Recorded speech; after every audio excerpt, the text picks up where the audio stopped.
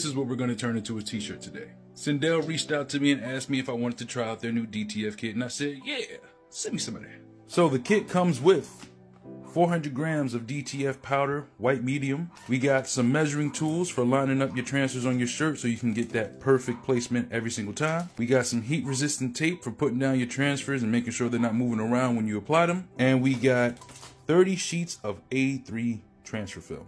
Now for this video, I wanted to do something a little bit different because I have never actually tried the black powder, and I bought some a couple months ago.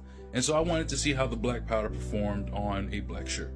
Some of you may know that Tekken 8 is coming out, and Tekken is one of my favorite fighting games, and Yoshimitsu is one of my favorite fighting game characters. So I decided to whip up a little something real quick and turn this into a t-shirt. As you can see here, I'm applying the black powder just as I would the white powder, and it has that exact same texture as the white powder when you finish curing it, that orange peel-like texture.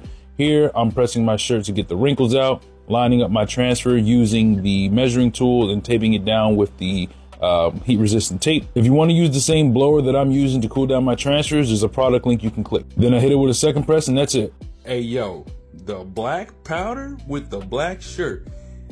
This shit keeps the colors so much better.